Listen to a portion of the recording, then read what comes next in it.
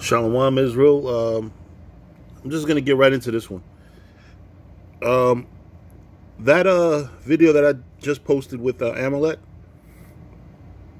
coughing and sneezing towards cops. The video I had actually posted on my page, and look at that. Look at it now. This content isn't available right now. This is the same post. I just didn't want to see. I just didn't want brothers to see my my social media. To be honest with you, I don't want strangers adding me on social media. So I post. So the video I played was from the actual person that posted it, but it was on my page, and look what happens.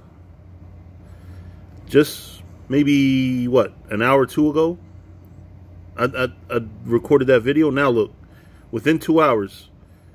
When this happens, it's usually because the owner only shared it with a small group of people, changed who can see it, or it's been deleted.